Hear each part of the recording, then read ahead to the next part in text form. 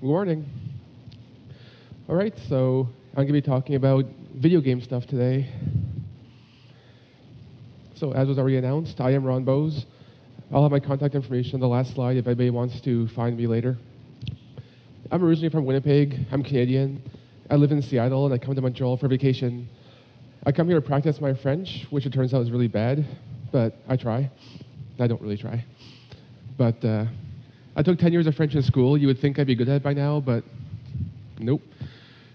So I spend my days working for CounterHack. We make a bunch of different hacking games. NetWars is one of them, Cyber City and all that stuff. It's all different SANS products. Outside of work, I do DNS CAD 2, which is a DNS tunnel, and kind of how I got introduced to Montreal hacker scene to begin with. And I love reverse engineering, taking apart tools. I just did some firmware reverse engineering for work a couple months ago, and fuzzing firmware and finding vulns and stuff. It's pretty cool. But I originally got into information security via game hacking back in the early 2000s, which is where this talk is going to sort of focus. So I'll be talking about video games and what we can learn from them. Some hacks, cheats, whatever. As I said, I did video game hacking before I did real security, and I think that gives me some kind of unique insight and some interesting things to talk about. And you know, as a kid, my dad always told me, "You're wasting your time with these stupid games." But here I am, so take that. So there's not going to be a whole lot of new and unique research. There's going to be a lot of history, things that were never documented. I try to find a lot of information about some of the balance hacking and stuff like that from then, and there's nothing online anymore. It's all lost to history. So I'll be talking about some of those things that nobody probably knows about anymore. Giving you guys some knowledge, some new things to think about. Hopefully I do that. But in reality, I just wanted to watch YouTube all day and then call it research. So let's talk about the motivation of game hacking. So fun and education, and that's kind of why I got into it. I was in high school, I was bored, I wanted to do better at video games, so I learned how to write cheats. I'm sure anyone who's played Mario World as a kid has probably gotten stuck in a wall at some point or whatever. And some people take that and figure out how they can use it to either beat levels faster or get code execution or something. It's also a great place to learn hacking skills sort of safely. If you're trying to learn hacking by hacking websites or whatever, you're obviously going to get in trouble, or your school sites is even worse. But video game stuff, as long as it's on your own machine, it's pretty safe. No one's going to get mad at you for it. So it's a good place to learn a little bit of reverse engineering and how do you edit your save file to give yourself more lives, or how do you whatever. And there's also speedrunning, which is a huge thing. I have a little video here that's probably not going to work because I put my phone on airplane mode and I was tethered to it, but it doesn't matter. I could do a whole talk on speedrunning, and I was actually planning on doing a lot more about speedrunning, but it turns out that standing here and talking about video game speedrunning in slides is really boring, so I decided not to do that. But a lot of the glitches I will talk about are ways to beat games faster, and I'll have a bunch of links throughout to different things that I think are worth looking at. This one, for example, a Mario 64 speedrun. Speedrunners often almost exclusively use built-in features, so they look for things that are in the game. And the example I have here, which might work on my other tab, is in Mario 64, when you jump, you gain speed, but they don't want you to go too fast, so they subtract speed from you. They subtract velocity from your speed. But if you jump backwards, they still subtract velocity, and therefore you can go infinitely fast backwards. And let me just see if this actually loads in the other tab. Yeah, I don't know how far it'll play, but I only want the first 30 seconds anyway. This looks okay on the projectors, right? I can, yeah. So you'll see him going to an edge and jumping backwards. And by doing that, they gain infinite speed and can jump through walls. So it's kind of like misusing a feature of the game. So, presenting again. I've also got a Breath of the Wild, I'm going to try off airplane mode just because hopefully it doesn't interfere too much. So, yeah, Breath of the Wild, just this week somebody discovered a glitch where, I don't know if you guys have played this new Zelda game, but if you freeze something with a stasis gun and whack it a bunch and jump on it, you can go flying around the world. And people found new interesting ways to do that. And that link there, I'll give you my slides afterwards, but that link there is a really cool demonstration of that. Another big thing about game hacking is interoperability. which is writing clients that weren't intended to be written. So I cut my teeth, as I said, on Battle.net hacking, Starcraft, Warcraft 2, Diablo 1, Diablo 2 a little bit. The really old Battle.net stuff used to have a huge community of players, tens, thousands, millions of players, and the games all have pre-game chat rooms where you could find people, meet people, stuff like that. But there was very limited operations in the sense of banning users, muting users, all the new stuff you get with Slack and even IRC and stuff. But the problem is the person who got the ability to moderate channels was the first person there. So if you disconnect and close the game, somebody else takes over your channel and bans everybody, and that's not great. So people wrote bots. Initially, these bots use a chat gateway where you telnet to useast.battle.net on port 6112, and you type a key so we can say, I forget, Control-D or something, and then you can chat with people just like normal, just plain text chat. The problem is that this very quickly became a source of spam.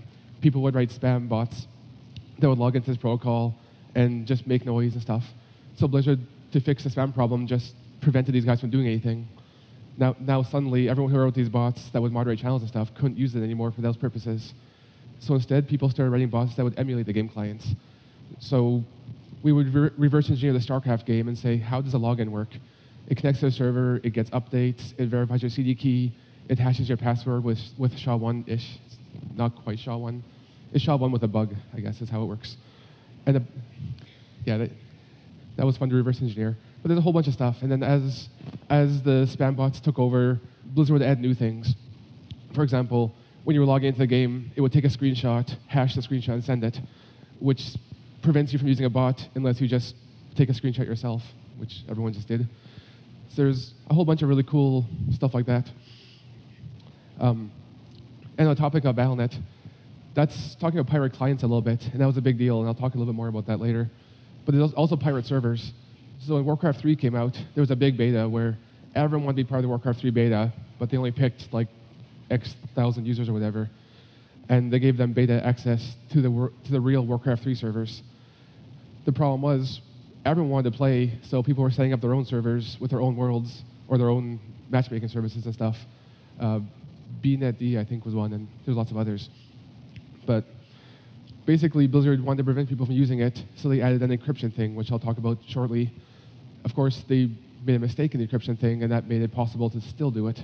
So I think that's the next thing I talk about, actually. One funny little note, Battle.net back in those days, you would log in, you would send it like, hey, I want to connect. And they would send you back a chunk of code to run and say, run this code to verify your version. This is not a signed connection, it's not encrypted. It's just plain text code on the network sent to you. This is 2001 security. And then the last motivation is profit. World of Warcraft farming, when it came out, writing bots that would go collect gold and then sell gold could literally lead to actual money. There's also pirating games. I'm going to talk a little bit about bypassing CD key checks and stuff a little bit later. And this is where it gets into legal gray, well, not really gray territory, black territory. But pirating games was a big thing, still probably is a big thing. And then speedrunning, I talked about already. People who are really, really good at speedrunning can make a lot of money. There's Twitch sponsorships, there's all these things. But there are two very famous speedrunners, Billy Mitchell and Todd Rogers, who just this year had like 30-year-old records revoked for cheating. And it was very obvious to everyone in the community that they had cheated for these records. But the official, like, one was in Guinness, one had a documentary made about him, the King of Kong, about these very well-known cheaters. And they finally were actually revoked, had the records revoked and stuff this year. So the two links at the bottom, if you watch them later, are really, really interesting, kind of 10, 15-minute backstories on how they cheated.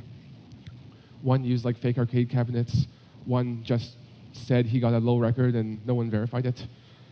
It's the Dragster speed record. It's very famous if you look it up. Yeah. Anyway, let's talk about bugs. So I just started with something really simple. If anybody here has played the Deus Ex games, a big part of the games is the fact that you can take multiple paths to everything you do.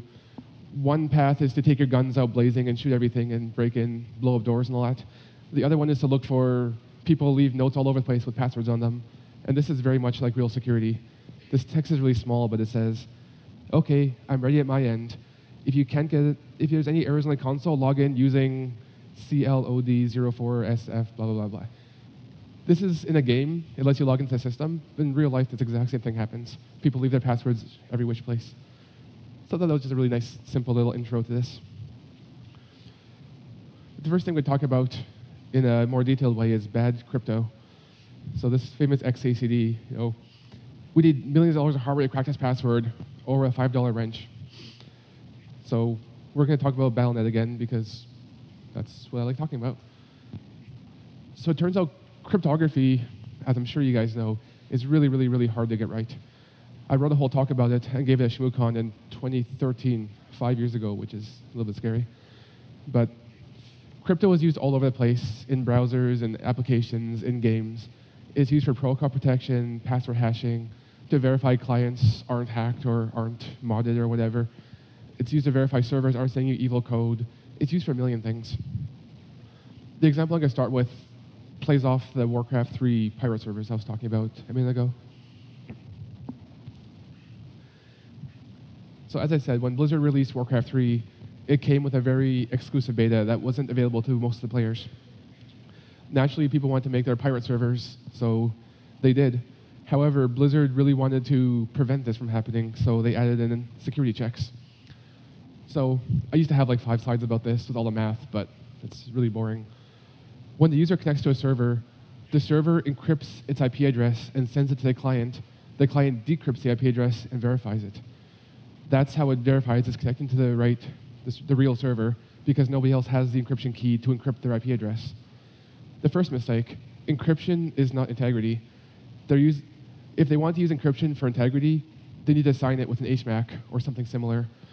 But if they had an HMAC, they wouldn't need the encryption in the first place, because all they want is integrity. There's no secret about the IP address. So why they use encryption rather than signing? It's a mystery. The second mistake is when they validated the IP address, they would take the IP address, which is 4 bytes. This predates IPv6. Everything predates IPv6. But they would take the 4 bytes, they would pad it with 1,020 bytes. They would encrypt it, send it to the client. The client would decrypt it and verify the first 4 bytes are the IP address, and then stop. That means that an attacker could generate a valid encrypted block in less than 2 to 32 tries, or 2 to 31 tries on average. So they made a classic RSA mistake, which is they did not verify the padding. So here's my implementation of it, which I wrote in Java op, a BattleNet operations bot. The source code is at the bottom there. But the way I implemented it was I took the length of the result, and I filled the rest with the proper padding, B, B, B, B, B, B, B, and then I verified it. The problem, I was writing this talk and saying, okay, Blizzard screwed it up. Here's their stupid thing. I did it right. Here's my thing. As I'm writing these slides, I look and go, this has a bug in it too. Because if you look at byte correct result equals new byte result.length, result is attacker controlled. So I create my byte array the same size as the attacker wants me to. So I had a vulnerability in my code too. It just goes to show encryption is really hard to get right. So lessons from this section are crypto is really, really hard, and RSA is ridiculously fragile. There's very few people in the world who know RSA well enough to actually use it for proper encryption and not have vulnerabilities. I tweeted about this yesterday, thinking it's kind of funny that my code had a vulnerability in it. And my friend replied with a really great quote, which is, RSA is harder than RC4, yet everyone here hates RC4, but everyone seems to like RSA, and it's a mystery why. So yeah, the lesson here is don't use raw encryption, basically. Let's talk about encoding bugs. If anybody's ever written code that uses Unicode or UTF-8 or UTF-16 or other languages, I guess having the French language side here probably run into this more than I would. The encoding is really hard, and we're going to talk about a few issues. So, as some of you here know who know me, I always talk about DNS when I do talks because I like DNS a lot. And as I said earlier, the reason I'm here is probably because of DNS. So we're going to talk about an infinite recursion bug that's very common in DNS, and then how this sort of bug led to a remote co-execution in a really, really, really popular DNS server. So I had like 10 slides explaining DNS compression, I realized I had to compress my compression talk. So this is my one slide explaining it. Basically in DNS, I'm assuming you guys know the basics of DNS, which is that you want to know the IP address of a server, you send it the server's name, and it sends you back the IP address. The problem is when the server replies with the IP address, they reply, you say, what's the IP address of google.com? And they reply, you asked the IP address of google.com. Google.com has the following 10 IP addresses. Google.com is at X, Google.com is at Y.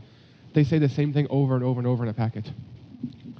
DNS, RFC 1035, was invented back in the 80s, and as a result, those extra 30, 40, 50, 100 bytes in a packet are a really big deal. So they added a thing called compression. If you read RFC 1035, you'll read all about this. But the essence is, when you encode a name, I'll use my own domain as an example, it takes each piece of the name, www, skullsecurity.org, it prefixes a length, and then sends that.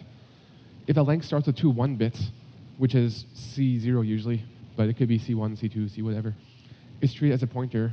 So for example, if I have hex characters 3, www, then C00C, that tells the parser, look at offset 0C for the rest of this message, or the rest of this name rather. But what if we put C00C at 0C? It's going to jump to 0C and say, oh, I got to jump to 0C. Oh, I'm going to jump to 0C, and so on. And it'll infinitely recurse. There were, especially in the older days, there were a lot of parsers vulnerable to this.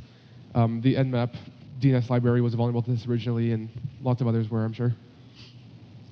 But what's interesting is, I was reviewing DNS mask at a previous job, and DNS mask is used by about 1 billion different devices. Most routers, most servers, most everything, Ubuntu, Debian, all come with DNS mask pre-installed and running. I was looking for vulnerabilities in this with a fuzzer for a project at work, and I found I was able to crash it with using weird pointers. When I actually investigated this vulnerability, I discovered that there was a limit, 1024 jumps. So if you have a 0C, C00C at offset 0C, it would jump 1024 times. You would get dot, dot, dot, dot, dot, dot.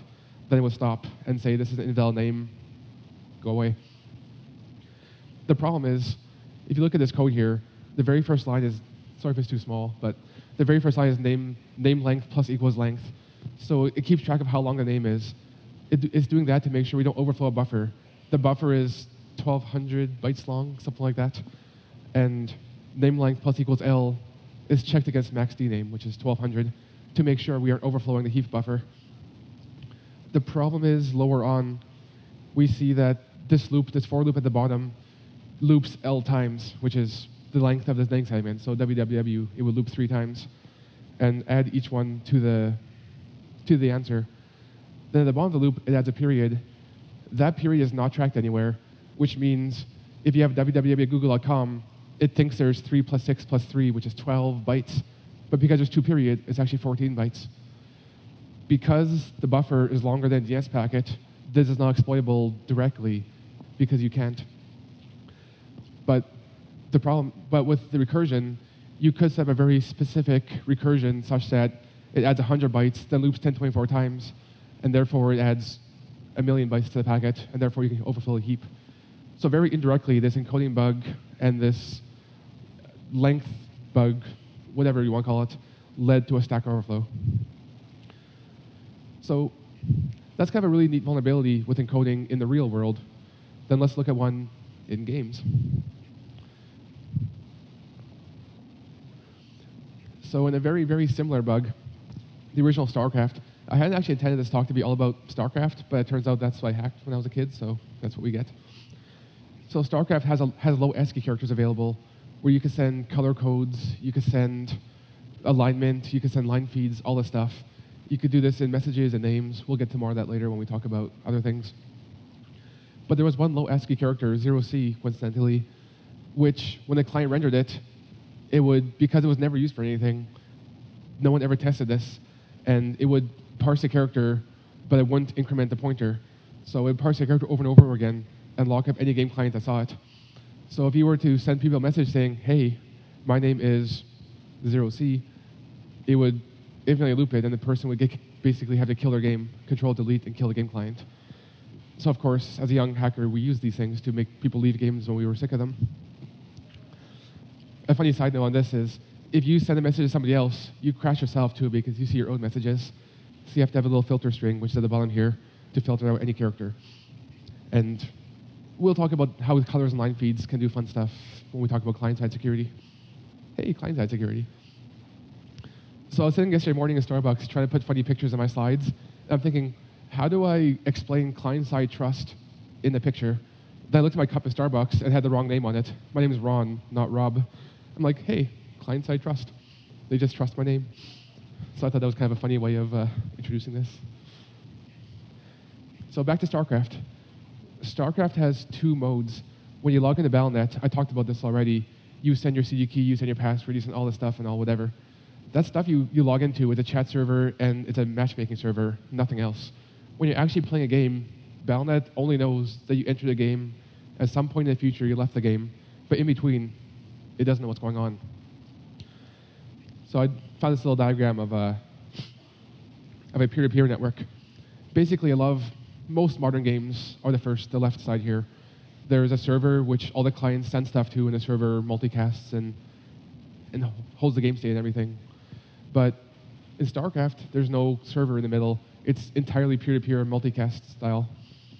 So when you join a game, here's just one of many, many, many examples of what you can do. When you join a game of StarCraft, you send to everybody, hey, my username is Ron, or I used Yago back then and stuff.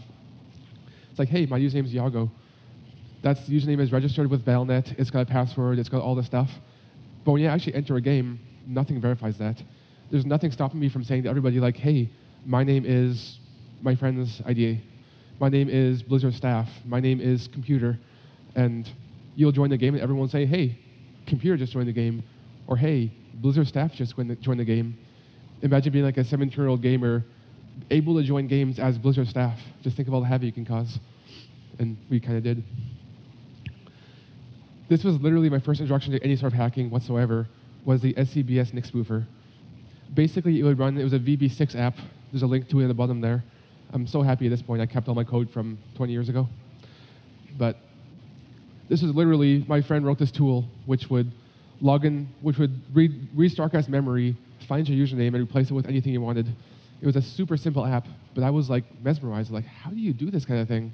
And he actually sent me the code for it, and I got to learn how like the Windows read process memory and write process memory works. And this was like literally my first introduction to any kind of hacking.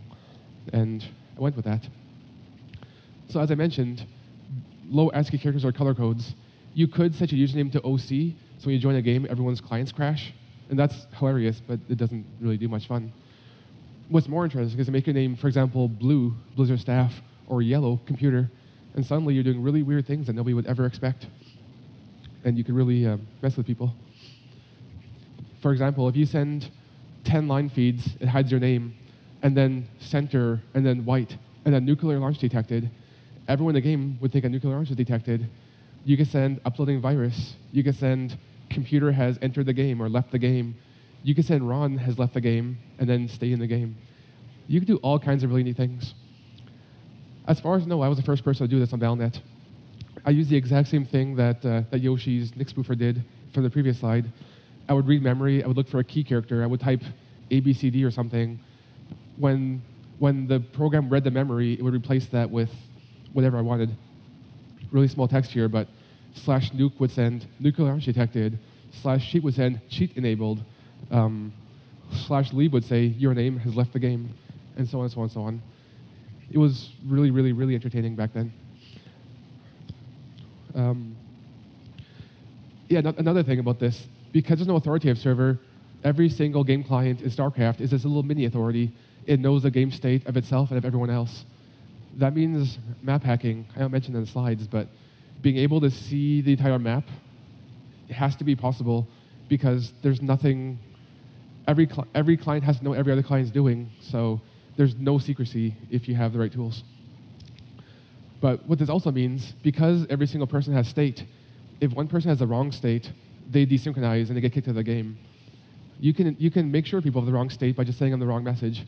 So the easiest way to do this, the protocol for games, I don't get into that at all in this, but it's just you broadcast messages on UDP, and there's a little checksum, and then data, and a bunch of other. They basically implement TCP over UDP for some reason.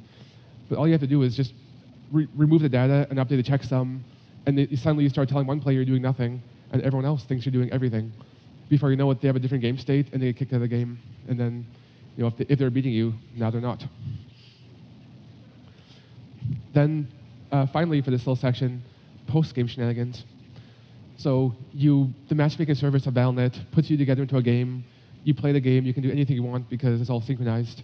And by the way, that synchronization means you can't you can't spawn units. You can't update your resources and stuff like that, because then you're already synced. You get kicked out.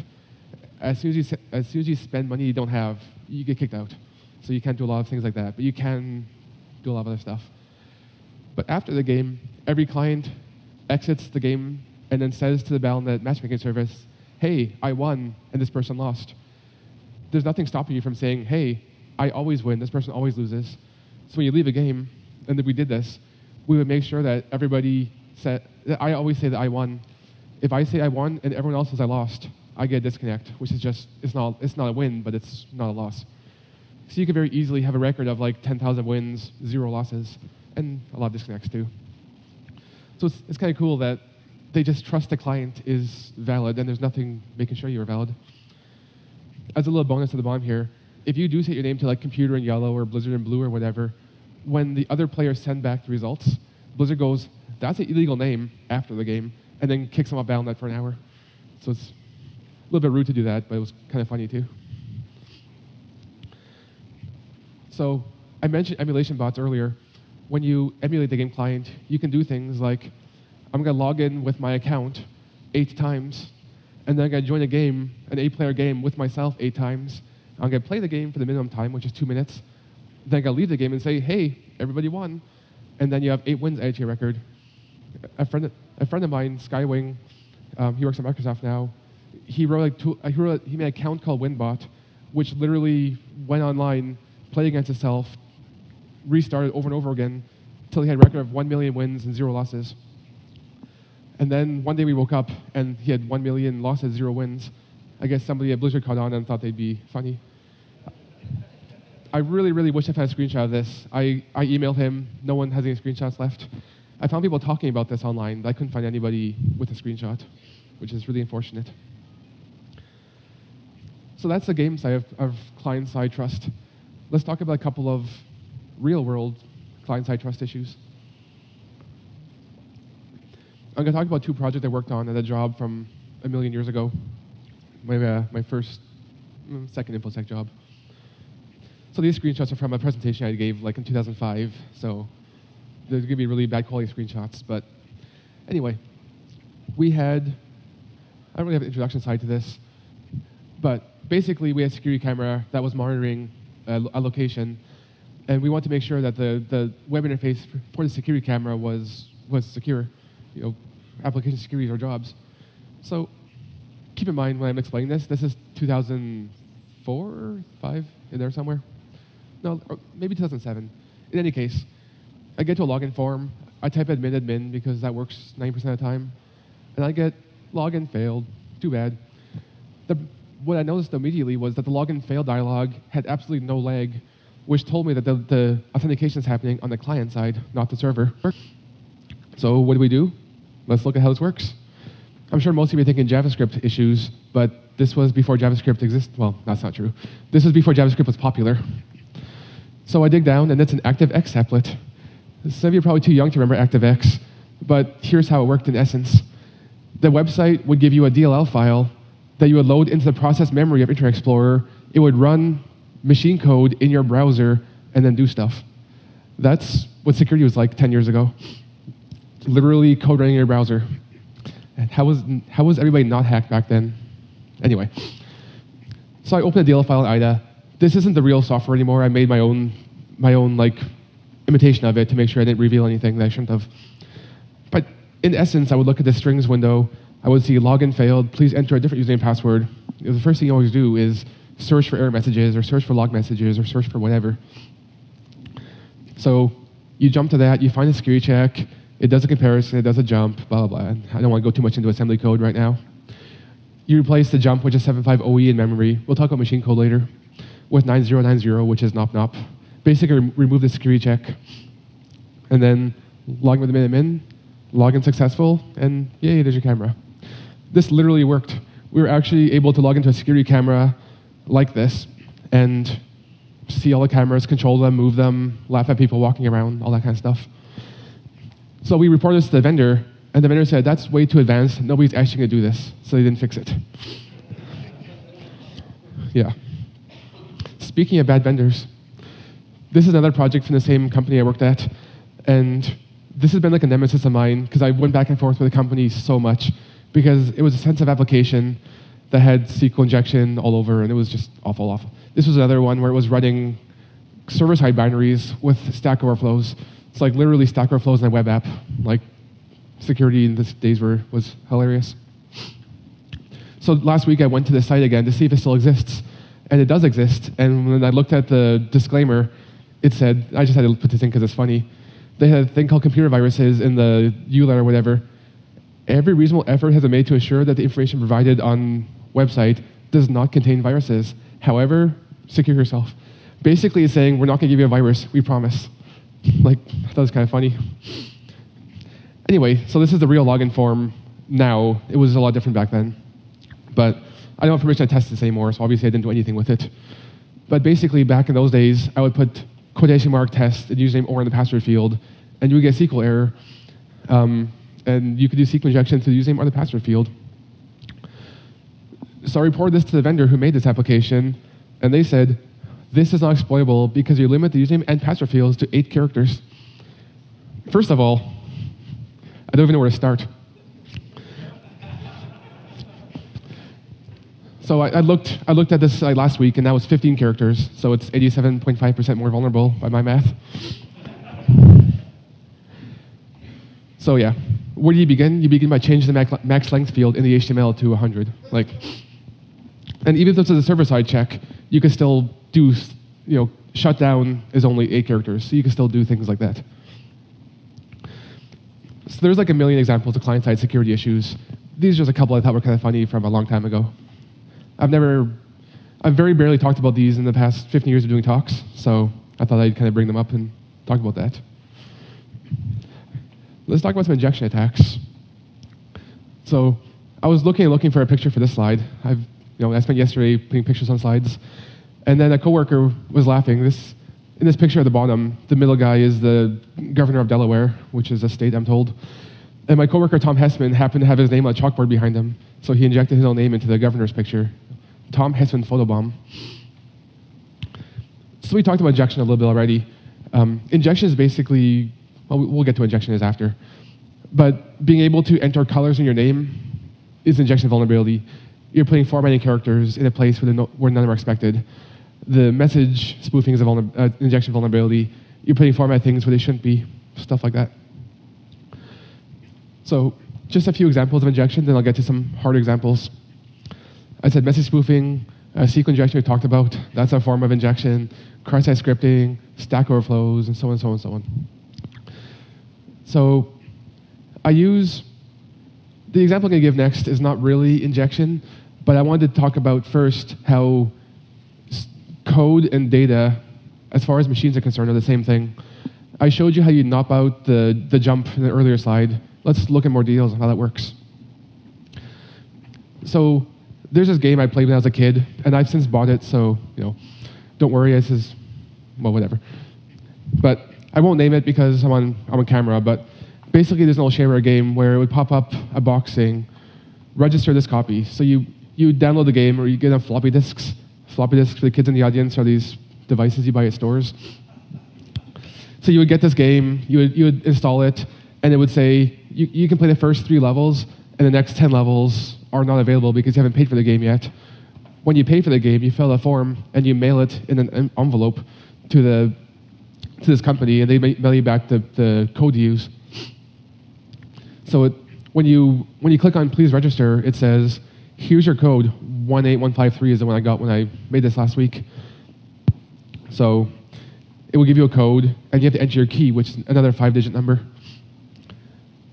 So what do you want to do? We're going to talk about how you would bypass this check, obviously. So you go to the source code, you search for the word registration, or sorry, the disassembled code, the assembly code, and I don't want to talk too much detail on how you do all this stuff. This is a whole talk on its own.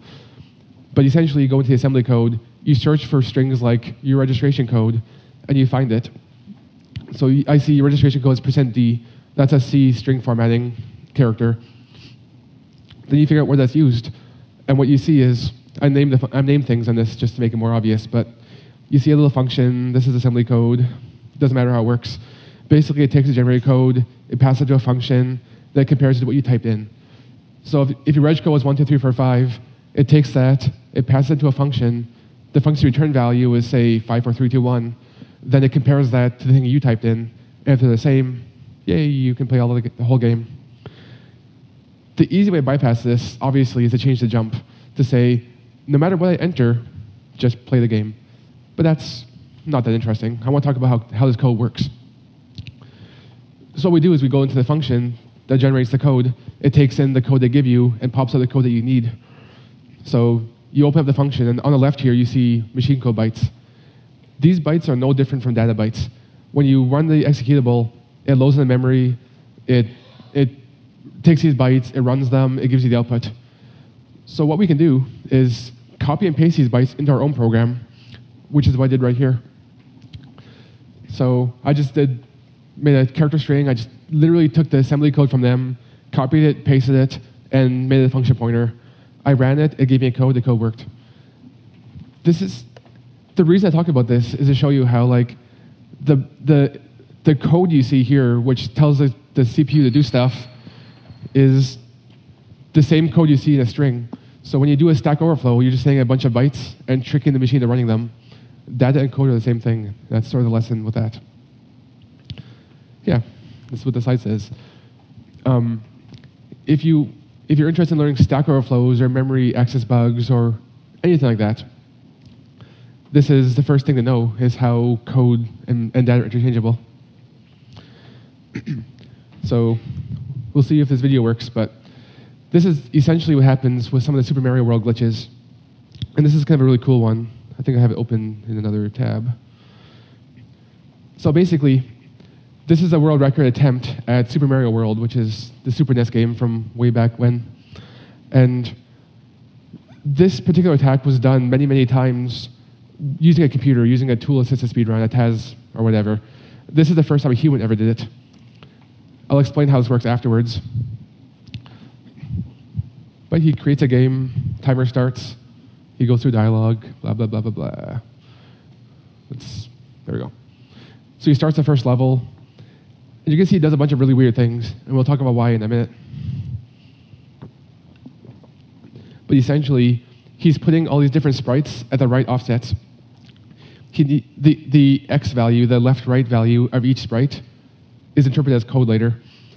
So the fact that he's eating things, blowing things up, all that stuff, what he's doing is making sure the sprites load into the right slots so that their X values are in the right order and everything. And I'll show you what that means after. And he won the game in 47 seconds. So there you go.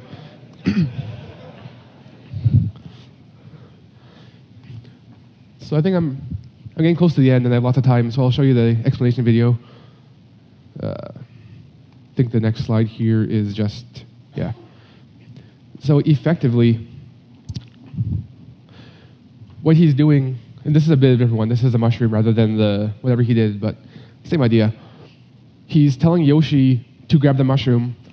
Then he jumps off Yoshi and gets the mushroom himself. What happens is, because there's no longer a mushroom on there, this sprite slot becomes empty and there's nothing to be eaten. So the next thing that loads, which happens to be the football guy, Chuck, he just happens to be the next thing to load, so he gets put in the same slot, and Yoshi eats a thing that's never supposed to be eaten. As a result, it calls code in memory that doesn't exist, and therefore does arbitrary weird things. This is a time of check, time of use bug, which means when Yoshi grabs the thing, it says, is Yoshi allowed to eat this? Yeah, it's a mushroom. Then when it gets replaced by the Chuck sprite, nothing ever checks if you can eat the Chuck sprite because he's already passed that check. This is a race condition, basically. So this is going to be an explanation of it. Should be open in this tab. Yeah. So what you see to the left here are the various sprites that are loaded. So right now you have 0 through 9, which have nothing loaded. Then 10, 11 are special slots. What he's doing in this is making sure that everything loads in the right order. So you'll see as he plays a level, as sprites load, they load in different slots. And you'll see the X and the Y coordinates. The X coordinates are what matters more. So he's going to kill various things to make sure that they stop moving. So the X coordinates are 10, 3C, 5A, 9D, and so on and so on. He basically has 10 bytes to write code with these. So he does that by keeping track of where everything is. When you destroy a sprite, the slot state keeps the X values. So he's destroying things to make sure that they don't move, basically.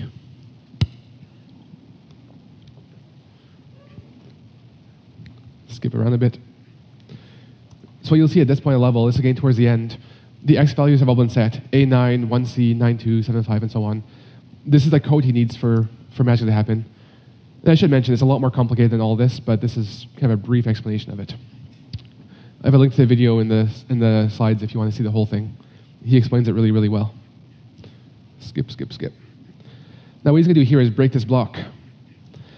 The position of the 4 blocks that pop out are basically where in memory it gets jumped to. So he has to make sure that the blocks despawn, go off the screen at the exact right time in order for it to work. Then he does other things. Skip, skip, skip. So that block right there is, you'll notice that when he hits the block, he goes off screen. He moves the camera. As soon as he goes off screen, the 4 little block fragments despawn, and therefore their memory addresses stay the same.